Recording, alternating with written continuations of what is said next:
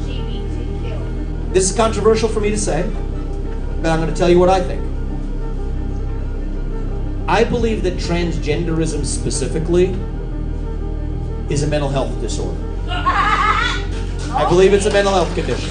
Okay. We have to have open conversation in this country. But I don't think the compassionate thing to do. Mental health disorder. What? It's how they fucking feel. That's how they feel.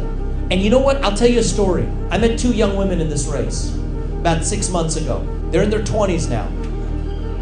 Both of them had their breasts cut off. One of them had her uterus removed. Okay. They're in their 20s. They regret that decision. One of them wants to have kids. She'll never have kids. The other one will never breastfeed her children. They'll never be the same because they had that done to them when they were teenagers. That is not compassion. That is cruelty.